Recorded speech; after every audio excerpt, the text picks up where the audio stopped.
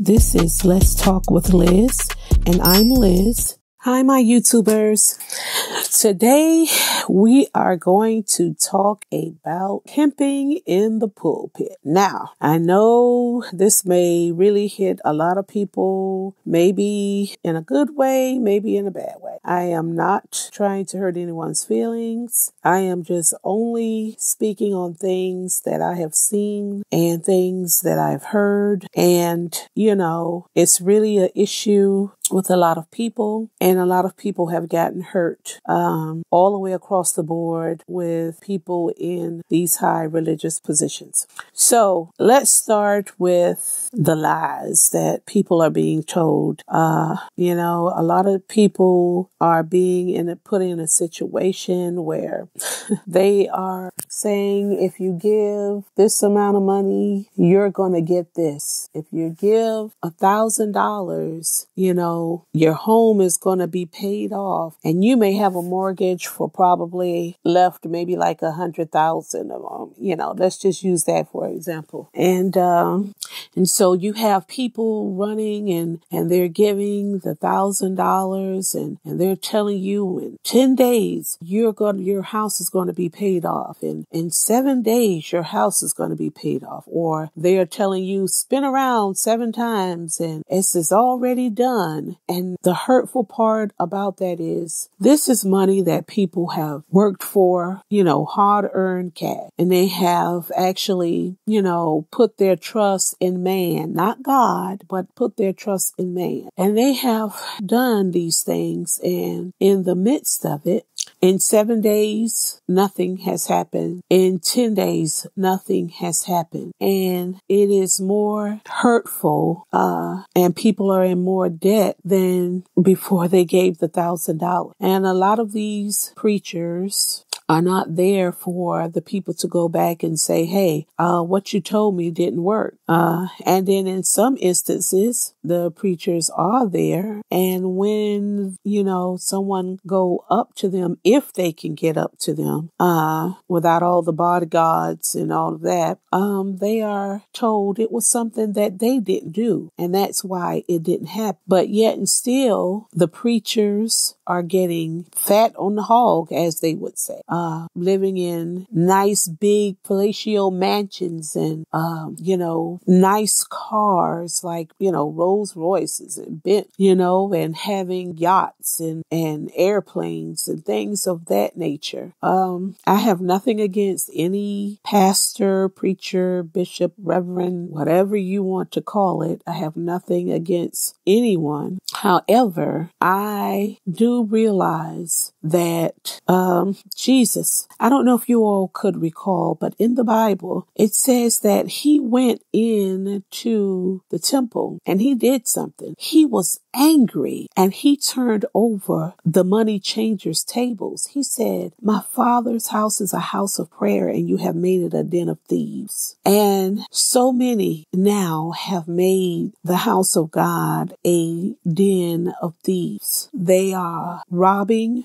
God. Yes, that's the Bible says, will a man rob God? And they're quick to say, will a man rob God? Yes, with his tithes and his offerings. But they are robbing God, because with some of these same ones who are telling you to pay tithes and offerings, they are not paying tithes and offerings. They're collecting your tithes and offerings, and they're living high off the hog. They're not even doing what the Bible is saying to do. And it's really frustrating to see when a person may be sick and they feel, when they're hearing a pastor or a preacher or someone say, oh, sister or brother so-and-so, if you give $10,000, God is going to heal your body, or God is going to heal your son or your daughter. You have to give a sacrificial offering. And these people give this and there's nothing that happened. There's no manifestation manifestation of a healing, it is very, very hurtful and very, very painful, because in some instances people die without receiving those things that are being said, because in a good bit of instance, God isn't saying it. It's man saying it and saying that God said it, but it's not God saying it. And I know some people are going to say, well, they're pastors and this, that, and the third. But my thing is this: go back, look into your Bible. God told Abraham that he was going to have a son and that Sarah was going to bear that son. And even in the midst of that, Abraham took it upon himself to say, okay, well, maybe God wanted to do it this way. And so, Sarah gave him her handmaid. And yes, they did it that way, but that wasn't what God wanted, because God didn't say it was going to come from Sarah's handmaid. He told Abraham that it was going to come from Sarah. And the reason I'm making that example is to let you all know that God cannot lie. God kept his word, and Sarah gave birth to Isaac. So, when pastors say to you that, well, you did something you wasn't supposed to do, or you didn't do everything you were supposed to do, look at the instance of Abraham and Sarah. They took it upon themselves to do something they weren't supposed to do, but God's word didn't change. Sarah still had that baby. And that's something we have to look at. We have to go back to the word of God and look into the word of God and be able to look and see what the word says, and stop depending on a pastor, a preacher, a teacher, when clearly in the word of God, it says that you have no need for any man to teach you anything, that the Holy Spirit will teach you all things. Now, it doesn't mean that God didn't give preachers and teachers and pastors and all of that, but we should rely on the Holy Spirit to reveal the truth to us when these men and women of God are saying these things, and stop allowing them to pimp us. Some people have gotten, sold have given their when they pass away in their wills, they have given their homes, their land and all kind of things to the church. And these people are taking it and using it for their own use. They're not even using it for the kingdom of God. And we have to, ask God to pull the scales off our eyes, that we be able to see clearly, and that we be able to hear him clearly, so that we don't be people that are being used or pimped out by people of the faith. It's so many times that people are hearing, God said this and God said that. God said this and God said that. Well, let me tell you something and share something with you. In the Bible, the prophet, I'm going to get his name in a few minutes. Let's see. It's not Naaman. Oh, maybe somebody can help me out in the comment section. But when he spoke, none of his words, the Bible said, none of his words fell to the ground. God honored every word that prophet said.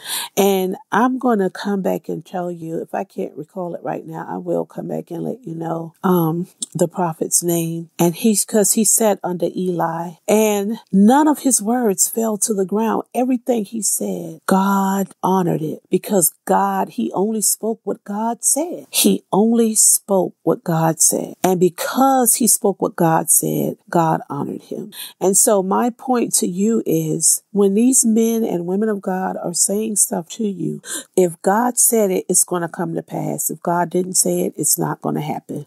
Everything the Bible has spoken of from the coming of Jesus, it has come to pass. When the prophet Isaiah spoke of it, it came to pass. And thank you, Holy Spirit. Samuel was the prophet's name. When anything Samuel said, the Bible said that none of his words fell to the ground. He honored everything that Samuel said. And even when the coming of Jesus came about and the prophet Isaiah spoke of Jesus coming, it came to pass because God spoke and he said it. Yes, we all want to have nice homes and nice cars and nice everything. And God wants to bless us with those things. But the Apostle Paul said that I know how to be content. And sometimes we have to learn how, wherever we are in life, how to be content and not fall for these tricks, because that's what they are. They're tricks, manipulation. And believe me, every man going to have to give an account for himself, and they're going to have to pay the price. They may not pay for it on this end, but one thing about it, when they get on the other end, they have no choice of them. And so my thing is that I really do pray for the body of Christ, for the church, because there are a lot of pastors that are pimping the members. And what they don't realize is that blood is going to be on their hands in the end. So woe unto them, as the word of God says. Thank you for joining me on today. Don't forget to comment, like, and subscribe. And remember, love yourself.